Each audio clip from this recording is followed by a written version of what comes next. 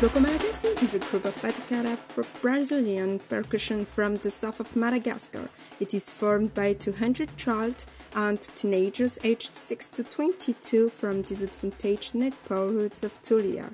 Created in 2008, it defends many values like to defend the rights of women and children by promoting the social inclusion of women, to fight against sexual exploitation and early pregnancy, to give priority to school integration and protection of children's rights, and Bloco Malagasy has already made several international tours in 2017 in Kenya to support gender equality and child protection, in 2018 in Cambodia and Thailand for women's empowerment, and in 2017 in Burkina Faso and Ivory Coast with Chairman for Gender Equality and Child Protection, in 2016 Thailand and Cambodia for awareness raising on responsible tourism. Since 2013, tour in South Africa and Brazil, Thailand, Madagascar and Cambodia to defend causes like women's rights and responsible tourism. Unforgettable, the first international exchange in Spain in 2011 that marked a turning point in the life of the group. Meanwhile, the group travels all the provinces of its country